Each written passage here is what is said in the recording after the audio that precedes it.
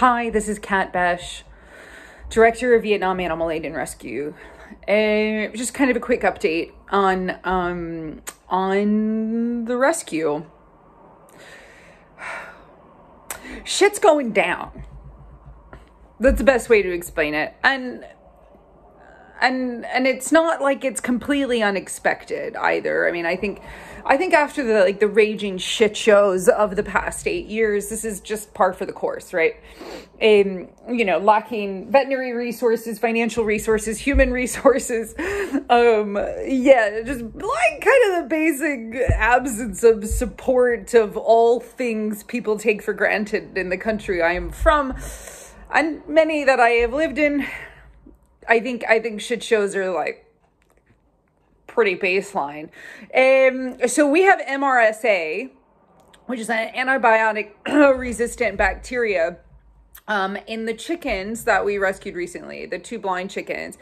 And I'm having trouble sort of understanding how it has manifested itself in the way that it has in regards to the eye infections and things like that. So I don't know enough about MRSA specifically how it presents in order to understand that right now. So MRSA is a staphylococcus infection, excuse me, that is antibiotic resistant. So you may have heard about this, like they call it a superbug, things like this. And this has been more prevalent in actually human hospitals, nursing homes, things like this, particularly for people that are immune compromised. HIV, and a lot of elderly, people that just don't have particularly strong immune systems are more susceptible to it. Or open wounds, things like this. There's a lot of ways that you can get it. And a lot of times when you go in for surgeries in hospitals, they test you for it. Because it's a danger. It's an issue. We've been in lockdown for such a long time since we've had the chickens, since we picked up those chickens, that we have been in lockdown, right? So we have not been able to bring them to the vets until this weekend. Borders have been closed between Hoi An and Da Nang, and if you're not familiar with the area, that's like 30 kilometers apart. So it's just that Da Nang is a separate legal entity. It is a city, and we're in Quang Nam province. Hoi An is over the border, over the Da Nang city borders into Quang Nam province. And so they have, Da Nang city had been locked down and people were unable to travel in and out and were mostly stuck inside their houses in strict lockdown. And that has been easing somewhat. Vaccinations have just really gone through the roof at this point. There is a much higher vaccination rate. And so they've been able to lighten some of the restrictions. That meant that we could do a handover of the chickens over the border between hired cars. So our staff couldn't go, but they were able to get to the clinic, which meant that they were finally, they said they weren't able to get the pathology for a while on it. And then we finally, I guess somebody figured out where they could send it to a lab in Da Nang to get the bacterial culture, because the chickens had returned from the vet and because they had changed antibiotics and things were getting worse. So I was like, somebody's got to fucking just find out what the bacteria is. We've got to specifically identify it. We were not able to do so in Hoi An. They would not allow us to do that, or they didn't have the testing facilities. I don't even remember. It's such a shit show there anyway. Getting lab work done in Hoi An, which we have had to do through the human hospital before, is just such a ridiculous nightmare. And frankly, I think the quality of it is such crap that it kind of doesn't really matter anyway. But that's not the point. We can't even get x-rays in Hoi An. Yeah, we run an animal shelter at a place we can't get x-rays. Fucking brilliant. When we started it, we couldn't buy cat food in the city or dog collars. We had to literally drive to Da Nang or order it. So things have improved significantly, but not in the way of testing laboratories. So basically we hadn't been able to get any sort of information about it. And we had just been, shocking or shotgunning their treatment with different antibiotics and things. And, just kind of doing the best that we could, flushing it. We were talking to avian specialists in different countries, and the international vets in Da Nang, who frankly could give a shit where they live or die because they would eat any of them anyway. From an organization that doesn't speak out about any animal that isn't fluffy. Not the point. Yeah, I mean, they just didn't really know anything about it, no matter how hard they tried. I mean, like, unfortunately, whether you care about chickens or not, in veterinary school, you're likely not going to learn anything about them other than reproduction and slaughter. There's not a lot of information about how we heal them because people don't. 60 billion of them are killed every single fucking year because people think they are an ingredient, not a sentient being. So as a chicken mom, I find this particularly offensive, but that's not the point. Me being offended hasn't really seemed to change much of anything. In fact, it's really the veterinary industry itself that is generally perpetuating this, and the vets work for producers and consumers. They work for the government. They don't work for people that care about animals, because frankly, they don't give a shit either. Everybody's in it for a paycheck. You know, obviously there are vets that care, but there's like 12. So, and they're all on the Vegan Veterinary Network on Facebook. Love that group. You guys are like one of the few reasons why I don't jump off a cliff. Love you. But yeah, so basically the test came back and they are MRSA positive. This is a bigger disaster than it sounds like, aside from the fact that they immediately have to be euthanized and we have to burn their bodies, which we will do off site. It's also like 7 o'clock tonight in Vietnam at the moment. It's daytime here where I am in Scotland. I can't do anything about it. I'm just sitting here panicking and trying not to sob hysterically because these chickens, which I had very much hoped to meet when I got back to Vietnam, if they ever let me into the country. These animals, which we have done so much research on and done everything we can to make them better so that they could live an amazing life. We even just started building their coop, which was going to be ready Monday. And now we have to euthanize them. So our staff that have been lovingly caring for these two babies, Merlin and Maverick, have to watch them die now and burn their bodies. And that's terrifying and horrible. And while I personally have seen so much death in the 8 years that I have done this job, so much suffering, I've put animals to sleep myself. Animals that I have loved for years and years and years, I've had to put to sleep myself, and bury them. And many that we couldn't save, I understand what they're going through is new to them at the shelter. And it's not normal, however normal it may be to me. And normal doesn't mean it's not traumatic. It will always be traumatic. Every life lost matters. And I hate that they have to go through this. I wouldn't give my experiences in the past 8 years to my worst enemy, much less anybody I cared about who was responsible for taking care of the only things on the planet I even love, which are the animals at that rescue. So this sucks. And this is going to suck for them for a long time. So what happens aside from the chickens when you have MRSA on site? MRSA can live in the environment.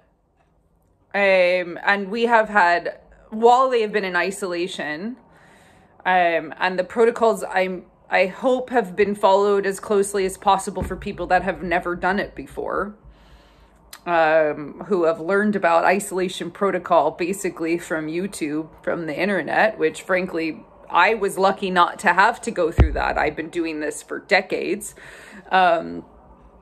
In my experience working with animals, whether it was horses that had been imported and were quarantined, or going to competitions and things like this, or through veterinarians or rescues and having to learn about isolation protocol. But I learned it from vets and people that have been doing it for decades before me. So I had that experience and they did not. So I have no doubt that they did the best that they could, but there is always a risk, even if we are doing the best that we could and have experience. So they were in the center stall of the barn, which means that they the pigs were on either side.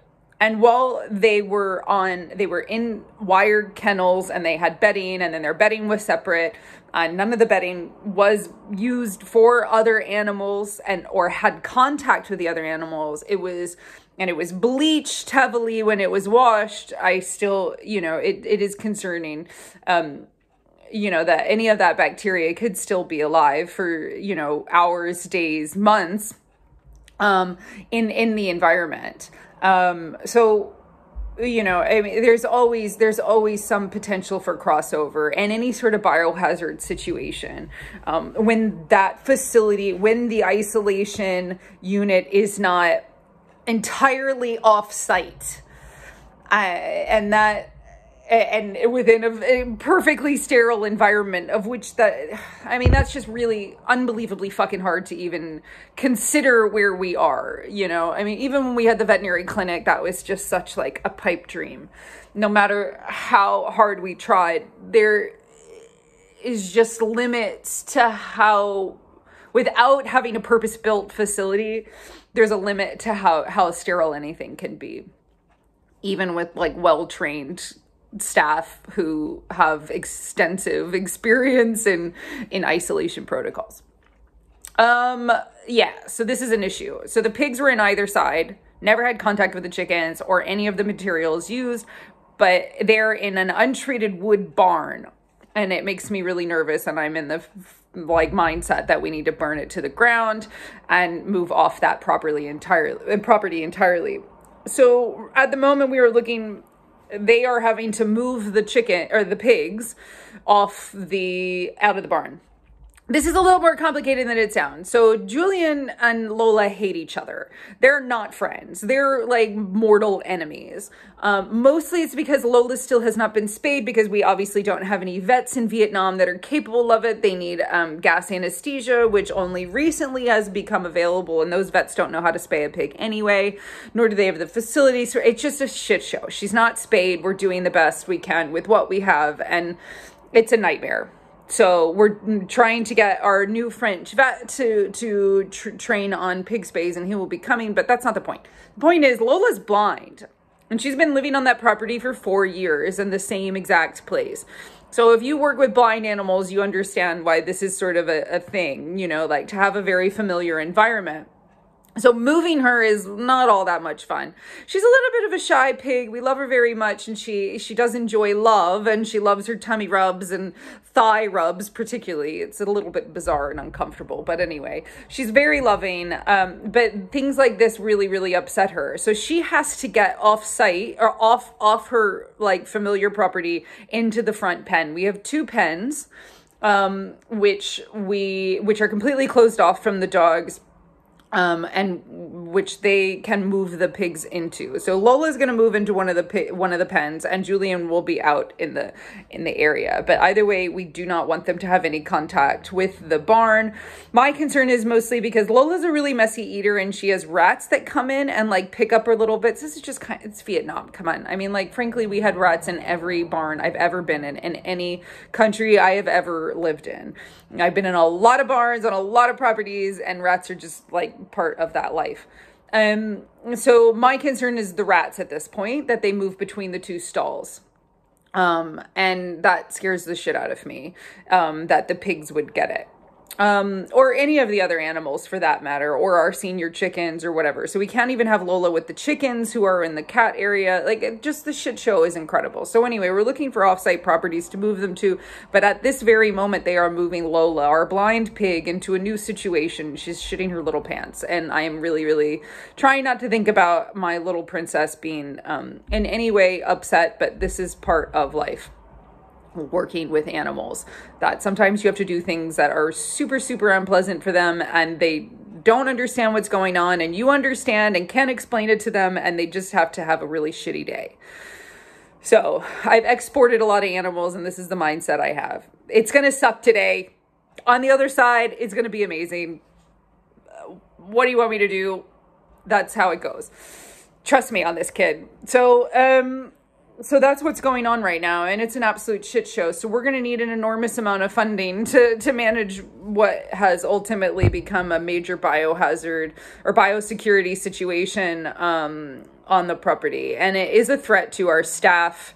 It is a threat to our other animals, and we are doing the best we can to learn about this bacteria, antibiotic resistant bacteria, MRSA, as quickly as possible, because this is the last thing we expected. You know, I mean, like, I'm always really strict about protocol for quarantine and isolation, because like everybody's diseased in Vietnam. Every animal that we have gotten has had something, and it is always like, you just learn to expect, like, every dog I see on the street, I'm just like, that one's probably got parvo, that one's probably got CT or canine transmissible venereal tumors, CTVT, this one's got blah blah blah, this one's got leptospirosis, this one's got brucellosis, this one's got Ehrlichia, whatever, you know, like, everybody to me looks like a walking disease. So that's just based on my experience.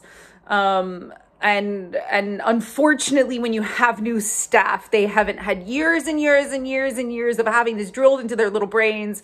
They haven't seen just thousands of animals die from really preventable things. And so, like, in their heads, they don't look at everything as a potential risk. And that's something that comes with case experience, you know? I mean, that's just how this goes. But we're doing our best, and they're going to learn really quickly, and they are brilliant and wonderful and extremely on top of shit. And I have all the faith in the world in their ability to manage this. But it's scary, and we need your support. We have less than $100 in both of our accounts. It's not like we have money to handle any of this. And, you know, we haven't been able, you know, I had posted something about needing $2,000 to be able to pay all of our expenses. We've got like 300 out of that 2,000.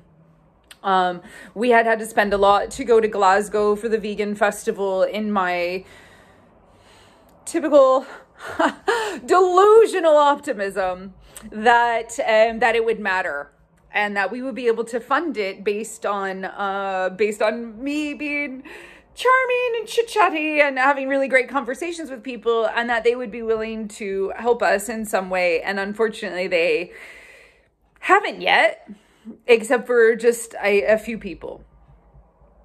And I'm very grateful to all three of those people. But it has been a challenge and very upsetting for me personally to feel like all of this is my fault, because I continue to take financial risks in fundraising. And I don't think I am wrong in this, that we do need to have more exposure in countries that are interested in these issues and financially capable of contributing to their solution. I do not believe that is wrong. That is the same approach that Animals Asia takes, that WWF, all of these organizations that were there, all of them are still on the same plane. They just have a lot more money to burn in fundraising than we ever will. So for us, it was a massive risk. For them, it was just what they do. But either way, we're really financially in a shitty situation, and that sucks. That sucks. And this is a disease that is, you know, MRSA is a result of animal agriculture, direct result of animal agriculture, and the overuse of antibiotics that are vital to the animal agricultural industry in order to produce the number of animals that they turn into corpses that you all unnecessarily shove in your fat little faces. So I say you all, probably not the people that are watching this video, but let's get real. So yeah, it's, you know, they were the same corpses I put into my face. I've been a part of this, you know, I participated in this shit for 33 years. I am as much to blame for MRSA as anybody else out there right now. Just because I've been vegan for 8.5 years doesn't make me not part of the problem for many of those before that. So this is a really big issue, and I really hope people can learn a little bit more about what superbugs are, why they are a threat to all of humanity, and why we need to stop supporting animal agriculture and stop the flaming fucking bullshit lies that the animal welfare industry keeps selling you so that they could keep the donors coming in from the meat industry, so that they could keep animal eating, animal lovers paying their bills, and ultimately lying to the public about the fact that you can continue to harm, exploit, murder certain species humanely with a clear conscience, in spite of the fact that these antibiotic-resistant bacteria exist solely because of these practices. So get your shit together, animal welfare organizations. Speak up. Stop being lying little assholes. The public can handle the truth. Thanks.